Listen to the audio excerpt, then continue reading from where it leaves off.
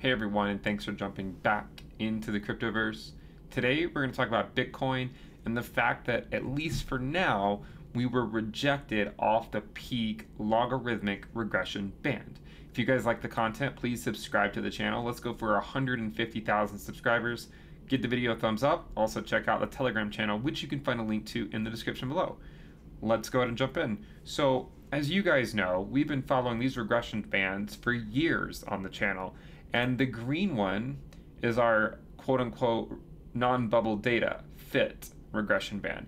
And it's instrumental in identifying accumulation phases, and we were able to use it quite well earlier this cycle to show an accumulation phase, okay? So with that in mind, what is the peak regression band? Well, as we've said before, the peak regression band, unlike this regression band down here, is only fit to 3 data points. And those 3 data points are the peaks of each market cycle top. So it's nothing more than a mathematical exercise. And if you're curious, for those mathematical minds, the equation is y equals 10 raised to the power a times the natural log of x, where x is the number of days, minus b. A and b are fitted coefficients. So all this upper trend line is, this regression line, is just this equation fit to 3 data points. That's all it is, nothing more, nothing less. And the last 2 times that we visited this band, we in fact went to the top of it. If you look back in 2011, we actually didn't even quite make it. There is some issue though with the way TradingView is showing this. I think there's a glitch in how it shows the data in this month, so it could just be an artifact of that. But if you look at, say, November of 2013, we went slightly above it. Over here, I think we went maybe about 5% above it. At the time, the regression band ranged from around 800 or so up to 1130, and we went to around 1180. Give or take a few bucks. And then in 2017, the regression band at the peak ranged from approximately 13,174 up to 19.5, and we peaked just over 19.5K. And right now, the regression band ranges from 58,108 up to 85,657. So the reason why that's important is because we also recognize that this is a monotonically increasing function.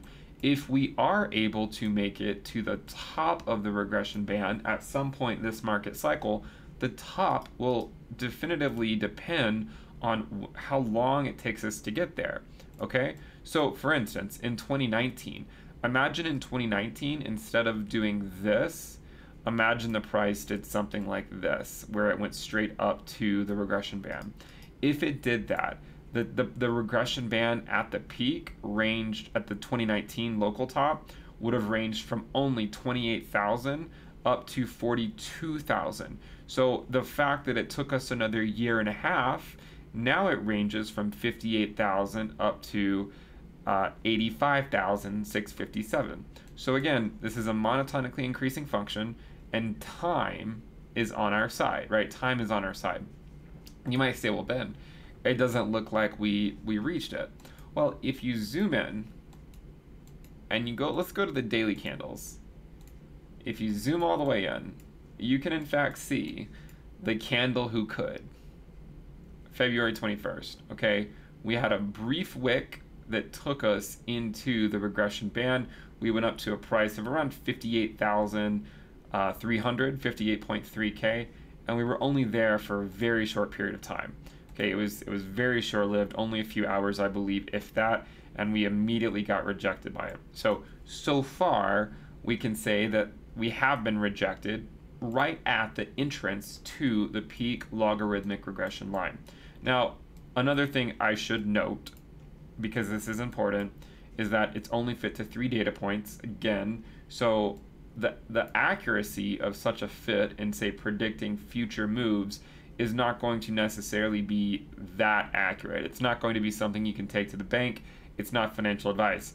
There is always a chance, a decent chance, that if we do have a peak, it could be above the regression band, right? It could be here, or imagine we get rejected in the short term even more, and we have a nice little correction that takes us all the way back down here, and let's say we slowly work our way back up and do something like that, and if we were to say extend the regression band out, something like this, it's also possible that we go above it over here, okay? So remember, the height, the price that corresponds to the peak regression band depends on time. So time is on our side. Now, with that in mind, we have to recognize that, you know, if we do come back down, that does not definitively mean that we can't go back up. It does not have to mean that we come all the way back down here. Now, it doesn't mean we won't either. And so that's something that people should also take into consideration. I'm certainly not saying that we're going to go back to these levels, but it is something to take into consideration. I tend to think that, you know, with institutional money pouring in, and with a lot of what the data suggests, that we will in fact have higher moves to come over the next few years. Okay, I think we will go much higher than $58,000. The question is it going to happen next month, or is it going to happen 6 months from now, 12 months from now, a year from now, 2 years from now? That is what's hard to say. Okay, and so we'll have to go one step at a time. Remember, if you guys like this content, you want to see more of it, you want to follow along, subscribe to the channel. Go ahead and hit the subscribe button, give the video a thumbs up if you like the content. It really does help me out a lot, so make sure you subscribe and turn on your alerts. So click the bell icon and you can turn on your alerts for the channel. If you really like the content and want exclusive content, we also have the premium list sale going on. You can find a link to that in the description below. Okay, so check that out. You can lock in the lower rate, and the nice thing is you get access to the TradingView indicators. Okay, that's one of the perks. TradingView indicators, the risk dashboard, the Telegram alerts channel, the Telegram chat room, the weekly premium videos and reports, and more. Make sure you guys check it out. That'll wrap it up for the video. We will see if Bitcoin can turn this around and decisively go into the peak regression band, or if we're gonna cool off for a while and then maybe try again later. Make sure you guys subscribe. I'll see you next time. Bye.